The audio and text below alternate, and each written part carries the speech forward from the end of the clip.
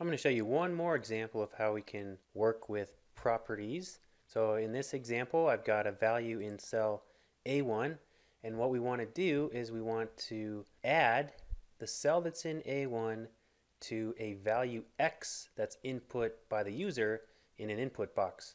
So X will be the value input by the user, Y is going to be equal to the value in cell A1, in this case that's 2.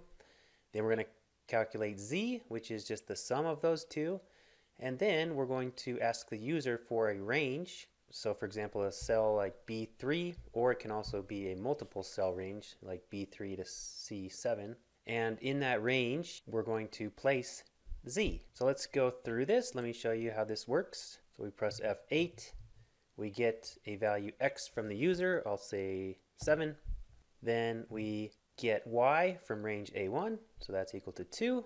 Bring up the locals window here so we can see. Then we ask the user for the range. Please enter the cell to place the result in. I'll just say B3. So it accepts that as a range, which is you have to dim it as a string.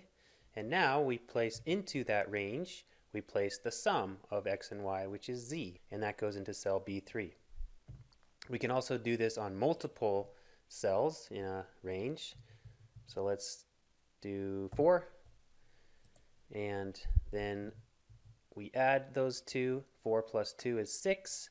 We're going to ask the user for a range, so I'll say in this case A4 to C7, and it's going to then place into that range the sum of X and Y, which is Z.